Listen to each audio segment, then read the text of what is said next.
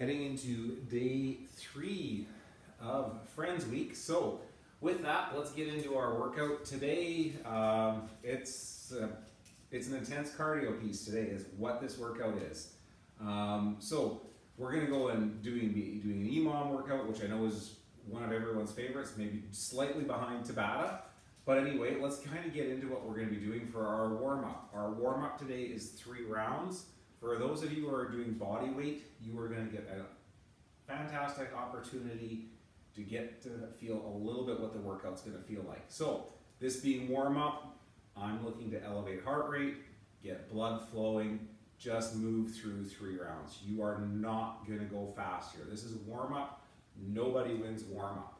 So with that, let's get into what our movements are here.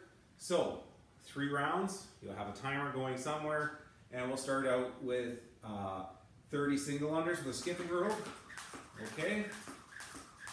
If we don't have a skipping rope, that's totally fine. We can go into our jumping jacks, right? We don't want to put that stress on knees. We can step those out. The other alternative is 30 line hops. So we're here, here, that would be 2 reps, right? Just getting a physical line on the ground and jumping back and across it. So that's it. As far as that for 1 minute. That's where we're going to get our heart rate up, okay? After we get into that, we are going to go into 20 step back lunges. Go slow.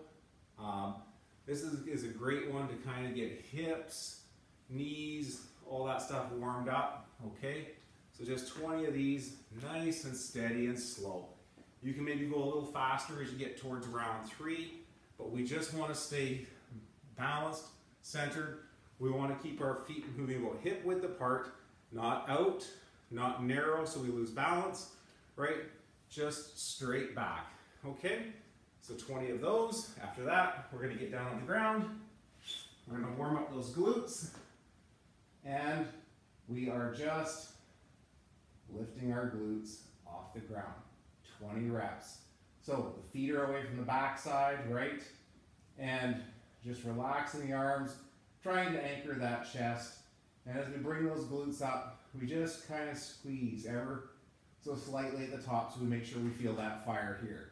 If we're feeling it here, your feet are too close. Okay? So that's your glute bridges. So that's all your warm-up is today, is 3 rounds of that. That'll get you loosened up and limbered up and ready to go for the workout.